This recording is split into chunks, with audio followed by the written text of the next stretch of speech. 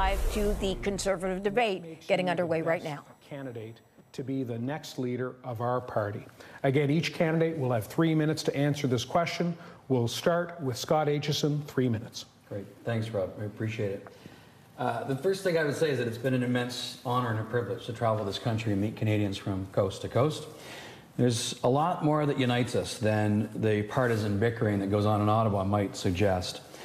But the single biggest thing that I hear Canadians tell me everywhere in this country is that they're actually looking for a government that simply delivers results. They're tired of the photo ops. They're tired of this, the talk, but no real action on a wide range of issues. So how do we Conservatives show that we're ready to lead? We have to show them a real plan, a real principled Conservative plan. At my core, I'm a small town mayor, and I've had to work hard all my career, from municipal council up to mayor up to today, to earn the trust of the people I serve. My campaign for the leadership of the Conservative Party has been about ideas, offering real solutions to the problems that Canadians face every day. And I believe we need to focus on 3 priorities: making life more affordable, keeping Canada strong and free, and also defending Canadian values. You know, to make life more affordable, we must start by ending the housing crisis, and that's why I talk about implementing my YIMBY plan to get more homes built. We need to lower grocery bills. We need to end supply management, and in the process, we will also get government out of the way and help our farmers sell their products around the world. I'll also end the carbon tax. You know, only a Liberal plan would take your money, hire a bureaucracy to manage it, mail some of it back to you, then ask you to thank them for it. You know, that's not fighting climate change. That's a shell game trying to cover up a tax scheme, another Liberal tax and spend program. And speaking of taxes, they should be simple, predictable, fair, and lower. And so that's my plan to fix Canada's broken tax code, to simplify it. And we need to keep Canada strong and free. We must once again be reliable partners on the world stage. That means investing in our armed forces and meeting our 2% NATO target. It means supporting countries like Taiwan and Israel, who face threats to their democracy every single day. And at home, we need to stop attacking legal gun owners and instead focus on stopping the flow of illegal firearms heading into our country. You know, we have to be frank. To get this election done, to win the next election, to replace Justin Trudeau, we cannot do it unless we're united as a party. And so no matter what happens on September the 10th, we Conservatives need to come together and offer Canadians a principled Conservative message that will retire Justin Trudeau and get this country turned around. You can read more about it in my website at votescott.ca. I want to thank you for tuning in and sharing a few moments with you. I'm looking forward to answering more questions. Thanks, Rob. Thank you, Mr. Aitchison. We'll now go to Jean Charest, 3 minutes. Thank you very much, Rob. And I want to start by saying that I'm delighted to be here. And I've accepted every invitation for debates or panels. And I actually thought when this leadership race started that this is fundamental to our responsibility towards the members of the party, to be accountable to them, to answer their questions, to participate in a debate. For a candidate in a leadership race not to participate in the debate is like a fish who says he doesn't want to swim in the ocean. I mean, this is the basic thing that we all need to do and should be accountable for. And I want to commend both Roman and Scott for being here. And Scott, there's a lot of what you've just said that I agree with, and in particular about uniting the party. Because at the end of the day, if we are not united as a party, it's pretty simple. We're not going to be getting the confidence of Canadians. Rob, you talked about the mood of the country, and the mood of the country isn't very good. Our country is more divided today than it has been since I've been involved in public life. And it isn't just east-west, it's intergenerational, it's between urban and rural Canadians, it's also between new Canadians and who now live in a period where they just feel that the federal government is not doing their job. In fact, I've never seen it so bad. The government of Mr. Trudeau can't run a passport office, the airports are a mess, the immigration department is a mess. I mean, there's nothing that's getting done. And yet we pay taxes for all of this, and you'd think that they would have their act together. And there's an urgency to change governments. Canadians want change, and they're looking to us as Conservatives as the alternative.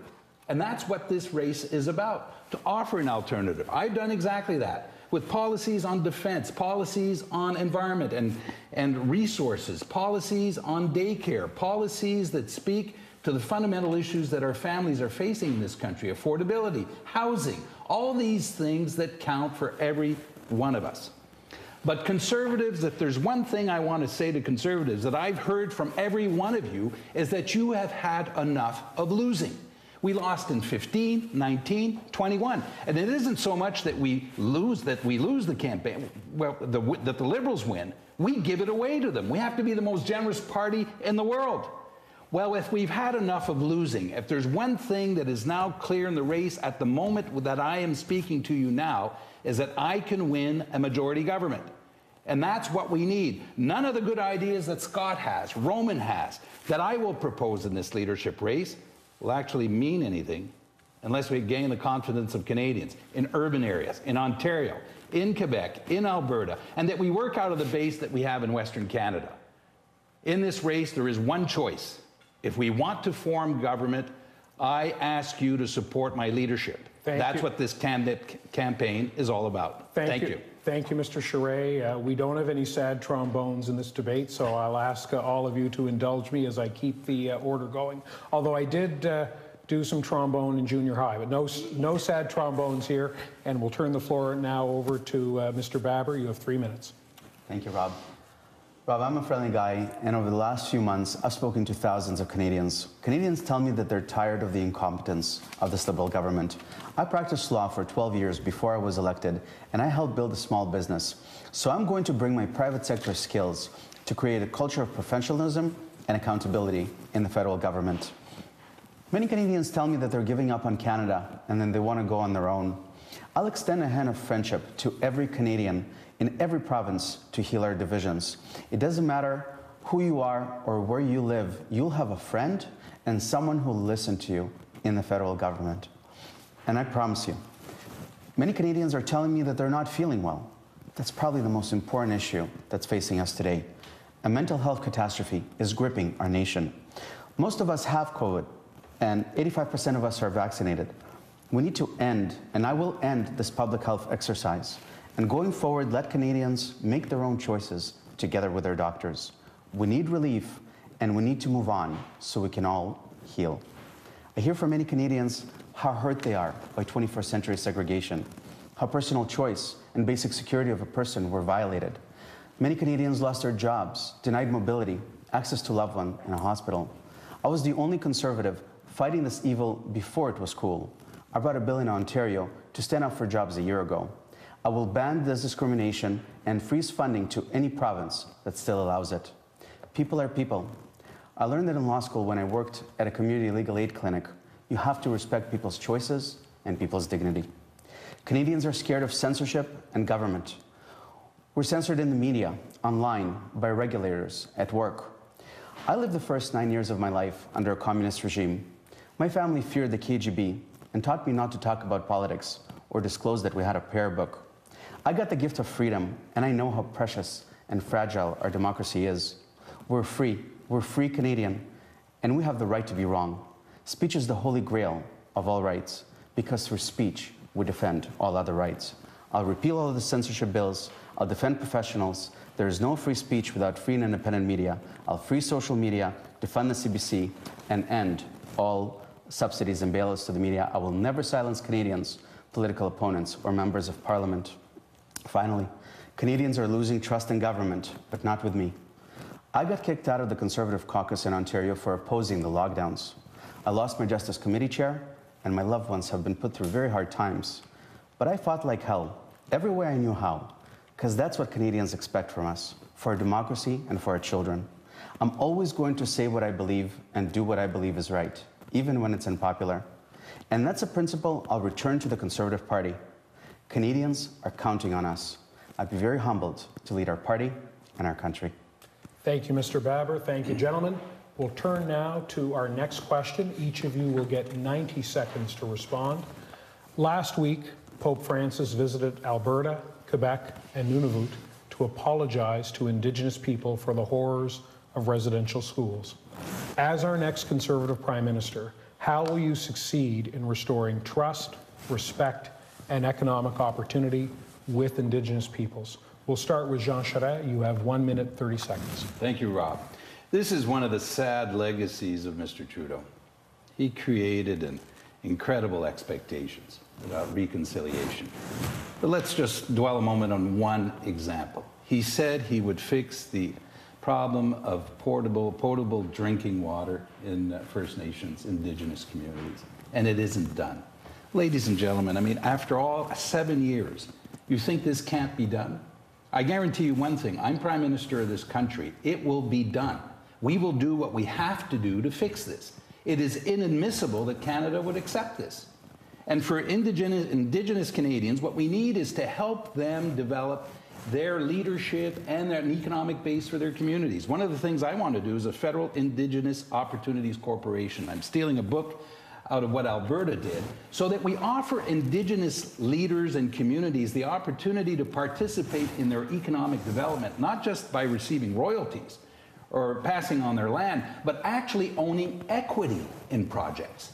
That is the kind of change that will be consequential and real for Indigenous Canadians. Same thing for housing.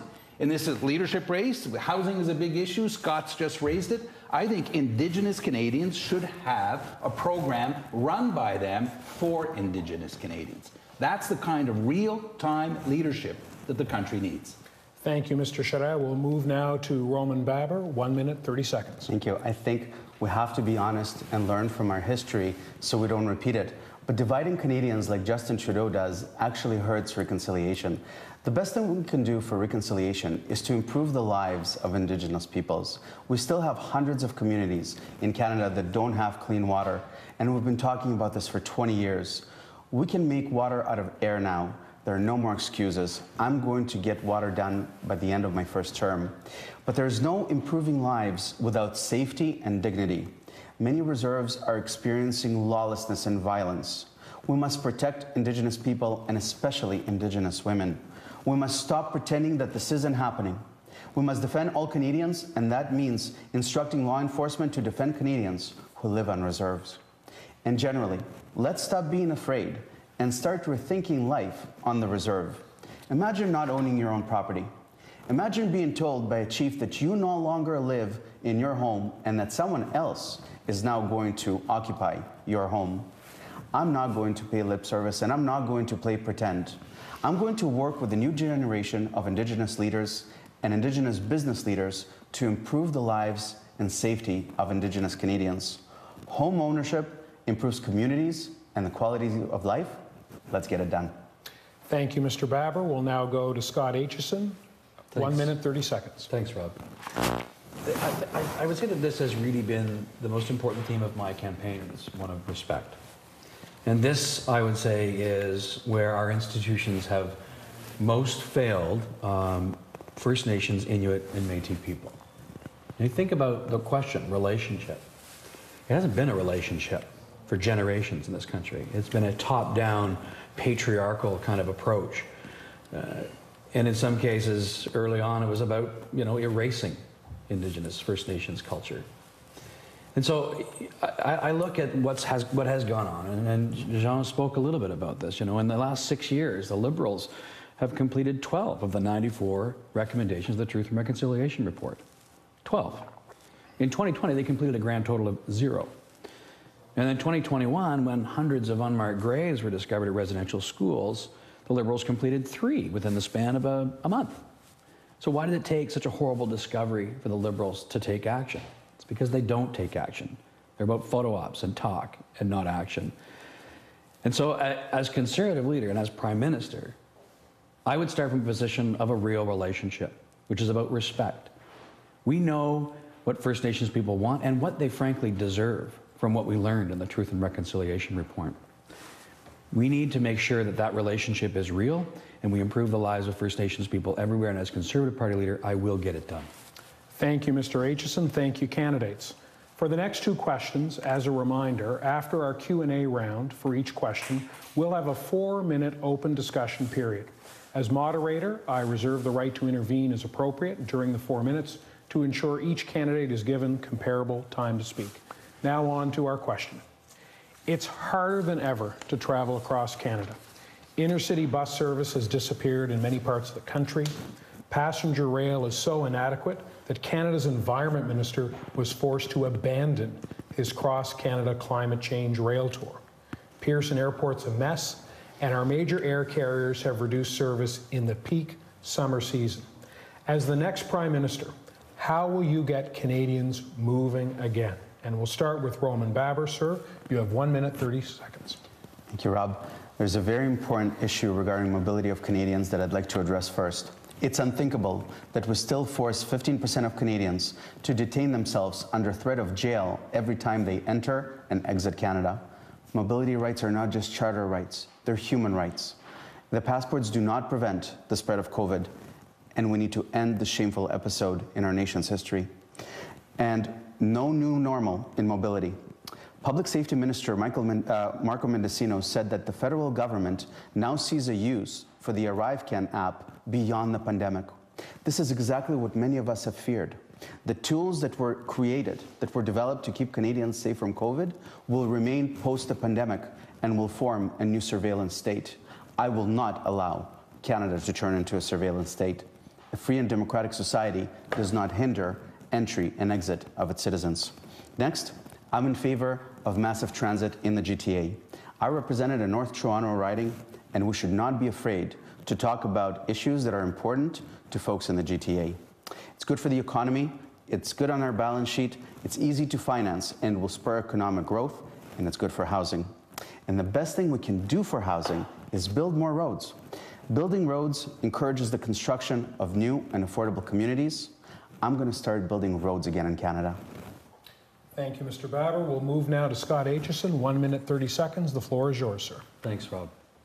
Well, there's no question that we've all heard the horror stories at Pearson Airport, where things are a disaster, where our airlines, whether it's passport lines that people can't get a passport in this country because again the Liberals just can't get the job done. Whether it's Nexus lines, where Canadians pay huge fees for air travel and rail travel, and it's not really a great service to begin with.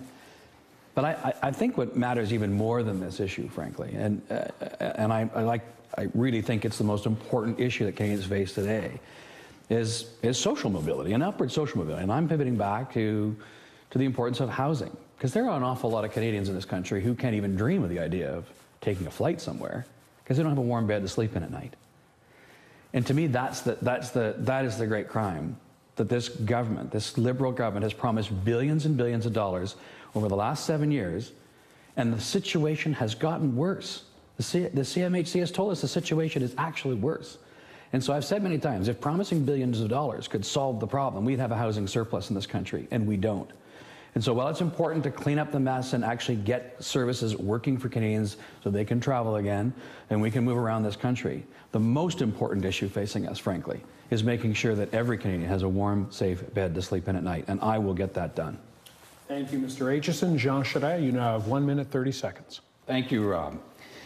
Transport is one of the key drivers of our economy. And it is about the simple idea of moving from one place to the other, but it's about productivity, it's about an economy that works, it's about the ability of Canadians to actually get to their place of work and get back home and do it efficiently. We live in a federal system of government. There is a role, and if we're going to get this job done, it requires that we have a Prime Minister who actually understands how this country of ours works. The provinces have their responsibilities and the municipalities have their responsibilities. As Prime Minister, one of the first things I would do is, within the 6 months after being elected, is convene a federal provincial meeting with the premiers, the Council of the Federation. This would be one of the items on the agenda. How do we actually sit down together, because we can't do it otherwise, to make sure that we have the kind of infrastructure we need to be able to move people around, whether it's buses or trains or it's ports or airports. On airports, it's sad. All of us are traveling these days. I mean, it has become, a nightmare. Who would have thought Mr. Trudeau wanted us to be one of the best countries in the world, that we'd rank among the best? Well, we actually rank among the highest in the world for the worst airports. Pearson Airport. And airports, Rob, is the entry point of any given country. Who would have thought we'd be a country that you can visit for a week and leave your luggage here for 2 weeks? I don't think that's exactly what we want. And I can guarantee you I'll do better. Thank you, Mr. Shaddai. We'll move now to our 4 minutes of open discussion, and I'll invite Robin Baber to get us started. Mr. Baber. Thank you. Look, if we learned anything from the Rogers outage a couple of weeks ago, is the terrible state of our federally regulated industries. We have a complete mess because we have 3 phone companies, 2 airlines, and 5 banks. There's absolutely no reason to continue to defend this antiquated regime or any of those antiquated institutions. No, we need more competition to get them off their backs and working again. So I propose that we allow for more competition, and that includes competition in airlines. British Airways lands in Toronto on its way to Vancouver. There's no reason why I can't hop on it and pay less. So I propose to remove barriers to entry and encourage competition. Attract new players, no more protectionism. It'll be good for the economy, it'll be good for jobs, it'll be good for the consumer and good for prices. I'm going to free these federally regulated industries and get Canadians moving again. Mr. Atchison, your thoughts? Yeah, and I would completely agree with what Roman has said. We do need more competition. It's amazing to me in this country how much we have traded away for exceptional service for some sort of nationalism around, our own airlines and that kind of thing. But, the bigger issue for me for the airlines and for the airports, frankly, is that in a lot of other countries, they see airports as economic development tools and drivers. Here in Canada, we see them as cash cows. So the Ministry of Transportation just charges them huge rents. And that's crippling the airports. And we should see them as massive economic development drivers, not just for tourism, but for trade around the world. We're a trading nation, and these are the major ports that we get goods in and out of this country. And so we should see them as economic development tools, not as cash cows. And frankly, we need to create a culture of accountability in these government agencies. That's the problem in Ottawa in general, is that there's not a culture of accountability and results. And that's what a Conservative government led by me would deliver. Mr. Shaddai. Something's terribly wrong in this country, Rob. It's passports, airports, the Department of Immigration. The government's not working. It's not delivering services. By the way, when you go to the airport and you buy a ticket to travel somewhere, you actually pay fees. You, as a citizen, you pay for the services that you're supposed to get at the airport. It doesn't happen for free. And you're not getting those services. So the next federal government has to get serious about this and give real direction to how airports should be administered with accountability, with benchmarks on service that you receive. For example, on ArriveCan, we should do away with the first day that we form the government. There's enough bureaucracy at the airport. We don't need to layer it on.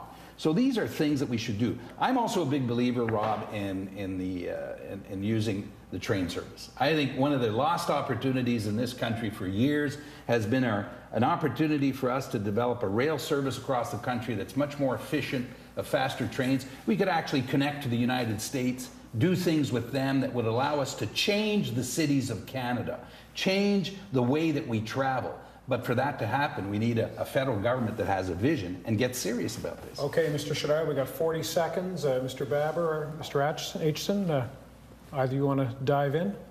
I think a lot of what's happening right now at the airports, at the passport office, is a self-inflicted wound. We know that this government is so determined, it's so intent to pursue misguided COVID ideological response that is no longer based in science. It creates friction at our airports, at our passport offices, in our healthcare, and everything and everywhere else.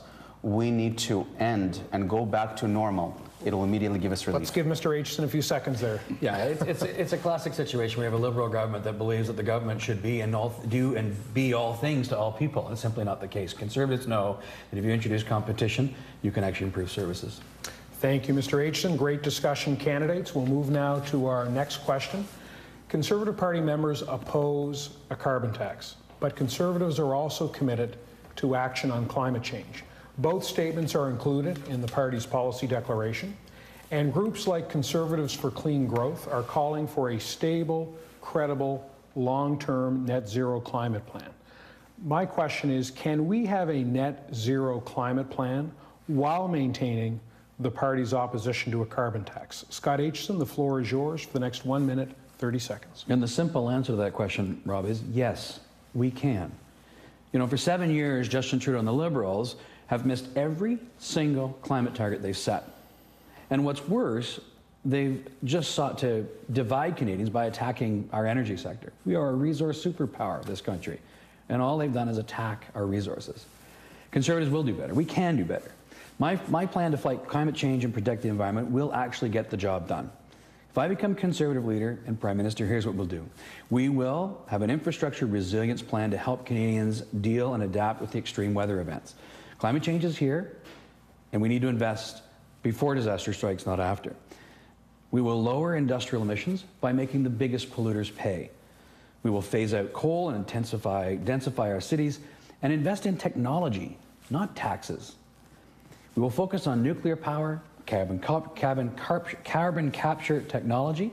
We'll get the job done. Canadians need to see this as an opportunity. If Canada was wiped away from the face of the earth tomorrow, it would have a negligible impact on climate change and the carbon output on the planet. So we need to do our bit, but also make sure that we are selling this innovative and entrepreneurial technology to the world to help the rest of the world reduce their footprint as well. We have the tools. We have the skill set. We have the know-how. Let's sell it to the world. Thank you, Mr. Aitchison. We'll turn now to Jean Charest, 1 minute, 30 seconds. Thank you, Rob. One of the keys to us forming a national government is having a credible plan on the environment, resources, and climate. If we don't have that, we will not be elected, period. And by the way, a slogan is not a climate plan. And you can't tax your way into reducing carbon emissions. That is not a plan either. I would do away with Mr. Trudeau's carbon tax on consumers because it hurts rural Canadians, it hurts small and medium-sized businesses. What I would do is a comprehensive approach, and it includes carbon capture and storage, hydrogen, whether blue or green, biofuels, small modular reactors. These are all the areas in which Canada can develop expertise. There's 4 provinces working together on small modular reactors that include Saskatchewan, Alberta, Ontario, and New Brunswick. We can lead the world in this, and if we do it, we'd actually assist the oil patch by allowing them to have a different source of energy than natural gas to be able to draw the bitumen and the oil that we should sell around the world as a reliable and ethical supplier. The world in Ukraine has reminded us that had we assumed our responsibilities, had we been wiser and had a prime minister who had some leadership, that we would actually be able to go out there and supply energy to Europe instead of watching Europeans finance Russia to invade Ukraine. We can do this and have a levy on big producers. That's the approach that Canada needs. You'll have some time during the open discussion. We'll move now to Roman Baber, 1 minute, 30 seconds. I'm going to take a different approach, Rob. I was not afraid to take on the radical COVID mob, and I will not be afraid to take on the radical left-wing environmental mob. We should not, as Conservatives, be afraid about talking about the environment. We know that Canada produces less than 1.5% of all global emissions, and there is no certainty that even if you were to cut all of those emissions, that would make a material difference in the climate. We know who the polluters are. They're in China, they're in Russia, they're in India. And the Paris Accord does not hold them anywhere near to the same standard as Canada is held to. So I'm going to reframe this conversation. Canada is blessed with so much forest that much of our greenhouse gases are actually naturally absorbed, and we don't get credit for that under the Paris Accord.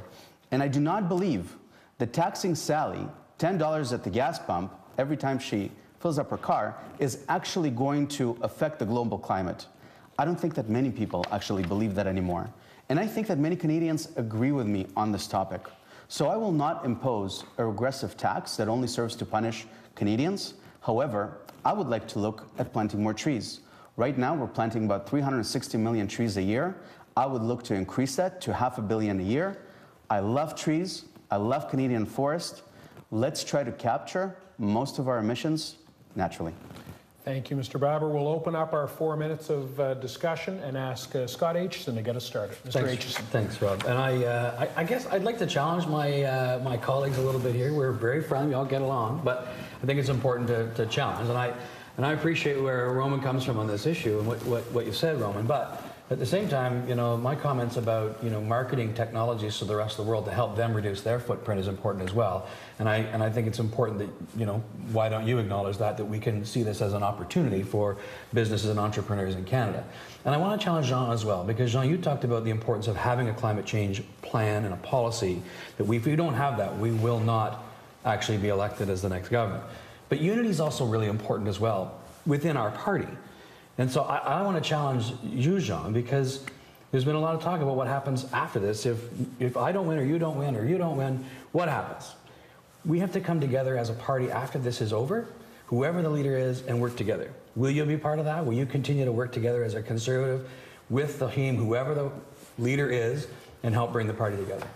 But Scott, do you disagree with me that this is a key issue for us being elected? Absolutely it is. It is. Okay, well then we agree on that. We agree. We need a credible plan. And by the way, Conservatives should, you know, take some credit for our history in dealing with these issues. Rob, we actually gave birth to the most credible, the most effective environmental treaty in the world, the Montreal Protocol on reducing CFCs and HCFCs, which, by the way, contains economic instruments. We're the government that actually did the Clean Air Act of the United States to reduce SO2 emissions.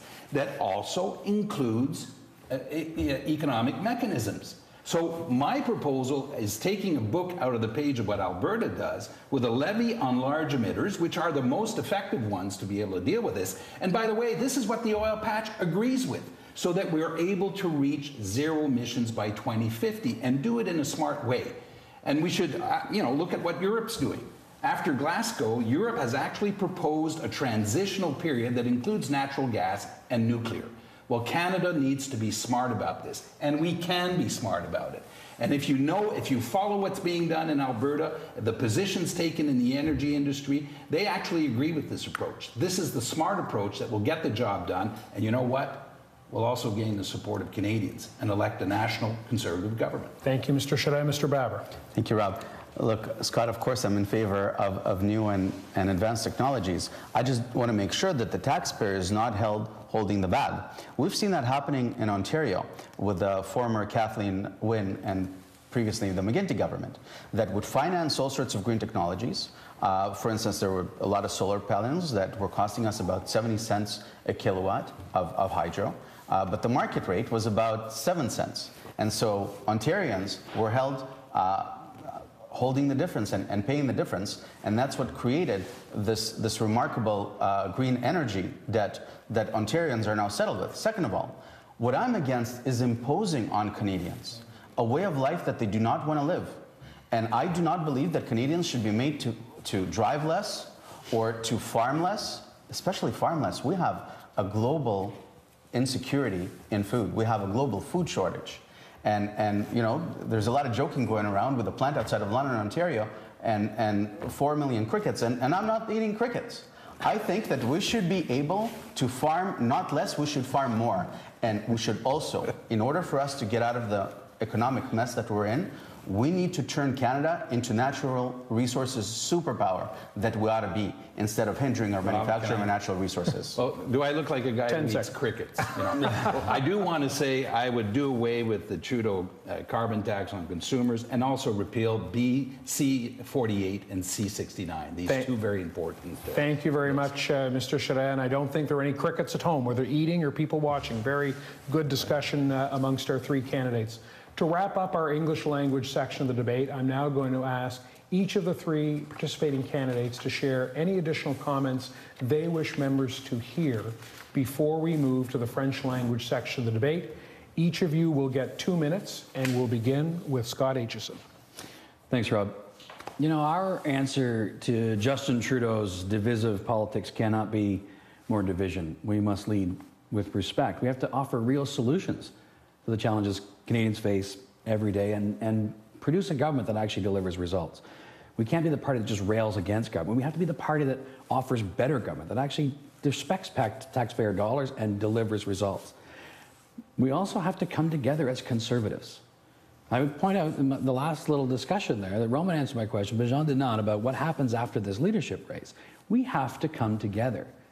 Whoever the leader of the party is on September the 11th, Every one of us must come together. And I challenge every candidate in this race to stand up and say that they will come together. They will work with the Conservative movement, whoever the leader is, work with our team in Ottawa to make sure that we are united, that we are presenting a conservative, principled conservative, consistent message, and that we defeat Justin Trudeau in the next election. We simply cannot do it unless we are united. Canadians are frustrated. They are looking for an alternative. Justin Trudeau didn't win the last election. We lost it. We have to do better. Canadians deserve better government. Canadians deserve better from us. And so I encourage you, look at my plan. I talk about real solutions that actually present solutions to the problems that Canadians face every single day. Not just taglines, not just talk, not just Justin Trudeau-style photo ops, but real solutions. Check out votescott.ca. You can read all about it there, and no matter what happens on September the 10th, I commit that as Conservatives, I will work as a member of the team, as a member of Parliament, I will work with our team to bring our caucus together, to bring our movement together, and to make sure that we defeat Justin Trudeau in the next election. Thank you. Thank you, Mr. Aitchison. Roman Baber, you now have 2 minutes. Thank you, Rob. My dear Canadians, I'm optimistic because the media is turning on Justin Trudeau, and many of his ministers are now on the ropes, and Canadians are tired of this unscientific COVID response and the divisive tone that the Prime Minister insists on. I personally cannot wait for the next general election. I never wanted to win an election this badly because, frankly, our country is at stake. And I hear all this talk about division in our party and people that are not on the leadership ballot talking about alternatives. It saddens me immensely. So I want you to imagine a scenario. It's the day after the election and you wake up and Justin Trudeau is re-elected Prime Minister. Or even worse, Chrystia Freeland is Prime Minister now. Not good, right? Well, we're counting on each other to make sure that this does not happen. And that means that we must stick together for the sake of our nation. We all need to take a step back, take a deep breath, simmer down. Our party is almost 700,000 members strong. It's a credit to every leadership contestant in this race. On September 10th, I will stretch out all 8.5 inches of me to embrace and unite this party, regardless of who wins. And I'm counting on each one of my friends to come along and do the same. And I also want to ask you to rank me first. There's no vote splitting as long as you mark another candidate second. If I don't win, then once I fall off the ballot, your vote will go to your second choice. You will still get the result that you like. But no, it doesn't work the other way around. If you mark me second, I may not get your vote if your unless your first choice finishes last. So please mark me first to reject the COVID policies of the last 2 years. Please mark me first to send a message to the Conservative Party that must stand on principle even when it's difficult. And mark me first to have a strong democratic movement Thank you, Mr. within Baber. our party. Thank you. Thank you, Mr. Baber. Jean Charest, you now have 2 minutes. Roman Baber, Scott Aitchison, and I all agree on one thing. If we are going to unite the party, you have to show up. You actually have to show up. You have to speak to the membership. You can't treat them with contempt. At this point in the leadership race, about maybe 25% of members have voted. 75% of you have not yet cast your ballot. This is the moment where you are the one who should be holding us accountable on what it is that we're proposing in terms of leadership. I've led caucuses federally. I've done it in a province, and I've done it successfully. I have a track record of uniting. And this party, if there's one thing this party has to sort out, more than anything else, because we paid a high price for it in 19 and 21, a very high price, and now the country's paying a high price for it, is getting our party organized and united. I will do that. I know how to do it. It's what I've done all my life. And if we are able to do that, well, then that's the first condition to uniting the country. This country is crying out for our leadership. There is a boulevard out there of Canadians who want a fiscally conservative government who's going to have a real economic plan for the country, and also understands that we can't get big projects done, we can't get pipelines done, we can't get energy projects done unless there's a national government. And it would be a breath of fresh air, ladies and gentlemen, to actually have a Prime Minister in Canada who lives outside of the Ottawa bubble, whether it's the media or it's the political parties or their bureaucracy, and actually understands how this country works, respects the provinces, respects his own party members, and is able to make this country work to the benefit of all Canadians. Thank you, Mr. Charest. This brings to a close the English language section of the debate. Although candidates will be free to give their closing statements in the official language of their choice after the French language section of the debate. Mesdames et messieurs, après cette courte pause de 30 secondes, nous allons débuter le débat. We will start the debate in French. Thank you.